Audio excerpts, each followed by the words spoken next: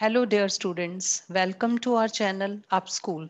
So today in this video, I'm going to discuss some basic points related with volumetric analysis. As in class 12th, our first experiment is related with volumetric analysis. So I'm going to discuss some important points because whenever we perform the volumetric analysis, we have to take care these important points. So these are very beneficial. So let's start. Now the first question is, what is volumetric analysis? अब जो volumetric analysis है, it is something which where we talk about volume. So it is a quantitative analysis. So this is a technique of finding volume of one solution which will react with fixed volume of other solution. Now, normally we use the word titration. अब in titration, one of solution is taken in conical flask, जिसको हम titration flask भी बोलते हैं, and other is added from the burette till the reaction is just complete. And this is process. Titrant. Titrant है solution of known concentration. अब इसमें एक solution की concentration हमें already पता है. And analyte, the solution of unknown concentration. तो एक की कंसेंट्रेशन से हम दूसरे की कंसेंट्रेशन प्रेडिक्ट कर रहे हैं. टाइटर value, the burette value, that is टाइटर value. अब हम कॉमनली यूज टर्म करते हैं standard solution. Now what is standard solution? Solution whose concentration is known, whose strength is known. अब ये दो तरह का है. One is primary standard solution, other one is secondary standard solution. Primary standard solution is that solution which can be prepared directly by weighing. Simply you weigh the sample, dissolve, and the solution is ready. पर इसमें कुछ conditions होनी चाहिए. It should not contain impurities, means if they are present, they should be negligible. It should not be hygroscopic or deliquescent, means it should not absorb moisture, otherwise its molarity will change. For example, Mohr's salt, this is its formula. Oxalic acid, these are two examples of primary standard solution. तो अब secondary standard solution क्या है? The substances which do not fulfill above requirements, means they may contain impurities. They may not be highly soluble in water, and they may absorb moisture. So its molarity is not fixed, it is variable, like KMnO4, sodium hydroxide. तो अब हम titration में क्या करते हैं? One solution is primary solution, primary standard solution. From its molarity, we are going to determine molarity of secondary standard solution. This is purpose of volumetric analysis, titration. Now here apparatus used is, one is burette. It is of 50 ml, top 0, bottom is 50. One is pipette. The pipette may be 10 ml or in some labs it is 20 milliliter और ये mark लिखा होगा. Other one is, third one is titration flask in which we will perform the titration. No doubt इसके अलावा हमारे पास है funnel, burette stand, but these are the three main apparatus about which we are talking. जो हमारी +2 CBSE में titrations हैं in syllabus, that is potassium permanganate versus Mohr salt, titration number 1. Second, potassium permanganate versus oxalic acid.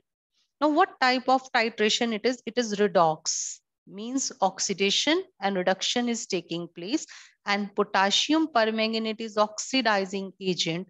So it means Mohr salt and oxalic acid will definitely be reducing agent. Mohr salt reaction. अब जब हम Mohr salt का reaction लिखते हैं तो हमारे पास reaction क्या है?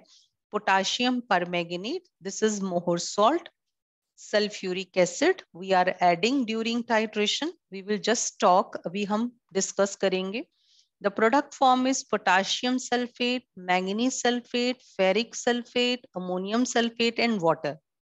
Now here oxidation state of manganese is +7, and from +7 it is reduced to +2. Of course, it is clear it is oxidizing agent undergo reduction. In Mohr salt, ferrous +2 is converted to ferric +3, and ammonium sulfate is spectator ion. It is not participating in reaction.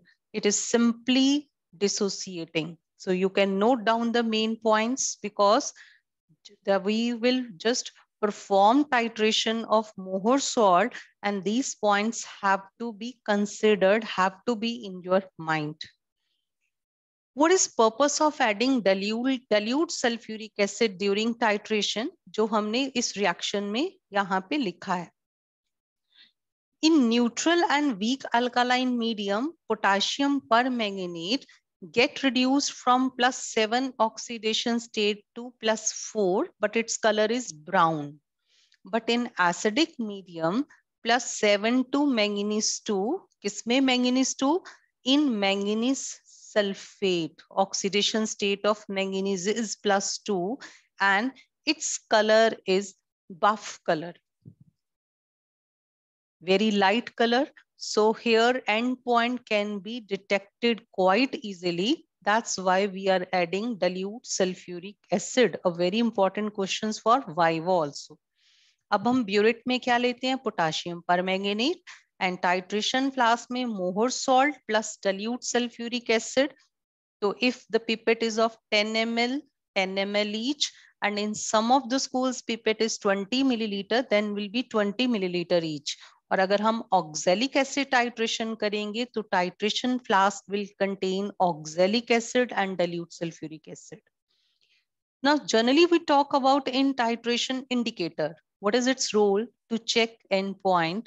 It should be chosen in such a way that visible endpoint matches with theoretical equivalence point. Here, potassium permanganate acts as self-indicator. No external indicator is added. Endpoint where reaction is complete, and here it is colorless to pink color.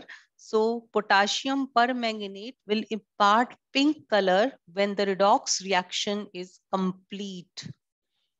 In oxalic acid titration, the solution in titration flask has to be heated till 60 to 70 degrees Celsius. So only difference is that here we are supposed to heat it, but Mohr salt mein heating is not required, because this reaction is slow and it requires activation energy.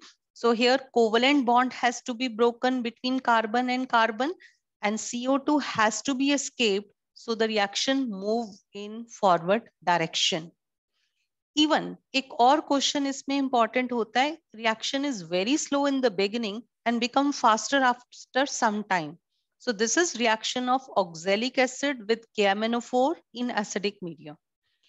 Reaction is slow because requires activation energy, but after some time it becomes faster क्योंकि जो manganese sulfate है it act as auto catalyst. तो शुरू में manganese sulphate है ही नहीं, जैसे manganese sulphate बनना शुरू हुआ it will act as auto catalyst and reaction will proceeds very quickly. You will see when you perform the titration in the beginning, the KMnO4 pink color is not discharged properly, but after some time it becomes faster. Burette and pipette has to be rinsed with the same solution with which you want to fill it. Otherwise, what will happen? Molarity of solution will change, क्योंकि अगर burette में थोड़ा सा भी water droplets रह गए और pipette में, then the solution, its volume will be different, so molarity will be changed. But titration flask should not be rinsed, क्योंकि टाइट्रेशन फ्लास्क में आप कौन सा वॉल्यूम डाल रहे हो, जो ऑलरेडी आपने पिपेट आउट करा है 10 ml या 20 ml. तो इसमें अगर वाटर ड्रॉपलेट्स बीच में रह भी गए then number of moles of pipetted volume will remain same. Otherwise, volume will increase. So it should not be rinsed. अब जब हम मोहर salt, according to board's instruction, mohr salt or oxalic acid solution has to be prepared by students.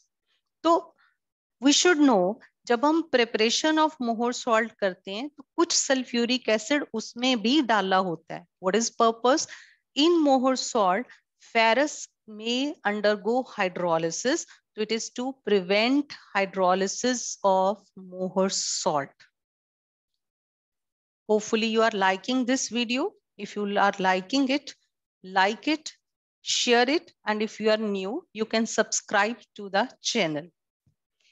Next point, while performing titration of potassium permanganate, some dilute sulfuric acid is added. One is during preparation of mohr salt.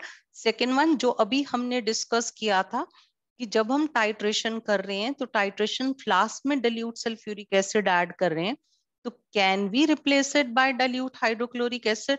No, but because KMnO4 is good oxidizing agent and it will oxidize HCl to chlorine. Can we replace it by dilute HNO3? Again, big no.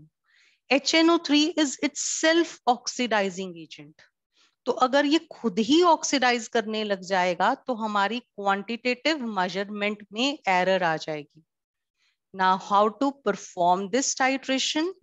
You can watch in my next video where I have shown the experiment related with performance and how to calculate from the volume used of KMnO4. So calculation part is also shown in that particular video. So hopefully you like this video. If you like it, so just do not forget to share or subscribe the channel. Thanks for watching.